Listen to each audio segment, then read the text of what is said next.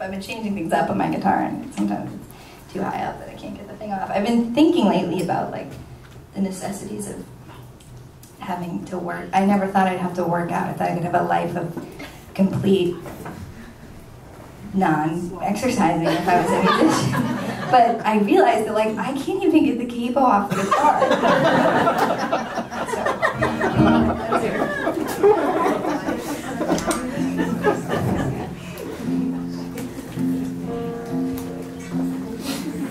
Which, speaking of which, if Chris Saunders is still here, I don't know if he is, yeah. Speaking of exercising, I was super inspired. Last week I got to go to this wonderful summit at a beautiful farm in Pittsfield, Vermont called Riverside Farm. And it was a whole weekend where the 431 Project, which is this initiative of artists and scientists and thinkers and innovators and all different kinds of people come together to think about and talk about how to create a healthier next generation, since the next generation is supposed to live 5 years shorter, I believe 5 years shorter than ours, which is crazy. Lifespans are not supposed to get shorter. And so I got to go to this amazing summit that was super inspiring, and I fell in love with kale. I loved it. I'm ready to eat acorns. It was great. Like I came home and I felt so good. We ate the best food, and the people there were so inspiring and really ready to create change, and it was super cool. So you guys should check out the 431 Project. Say hi to Chris. He's here. He's the one who got me there. He knows everybody there, and it's this incredible initiative. So figure out what you can do. If you work in a school or something, talk to Chris. Healthier lunch menus, all kinds of stuff. It was super cool. The song is called Change. Ben came up just for the sad songs. Well, I never said is on a crumpled piece of paper underneath my bed. You gotta give me 1 second. This was the story that I meant to tell you guys. Was that when I was a kid, I'm still a kid, but when I was like 13 or 12, my parents, I'd been writing these songs, and my parents were like, hey, you know, we should probably take her to see somebody who does this for real. And they brought me here.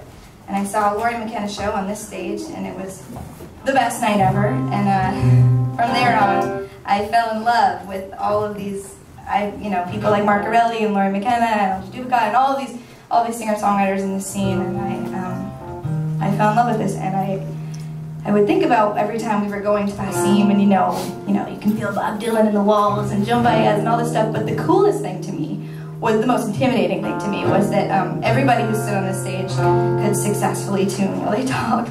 And it's taken me a very long time to figure that out, and I still screw it up all the time. So sometimes I feel like I'm not worthy of being up here until I can do it, and then moments like that happen. So I'm sorry. Thanks for the encouragement.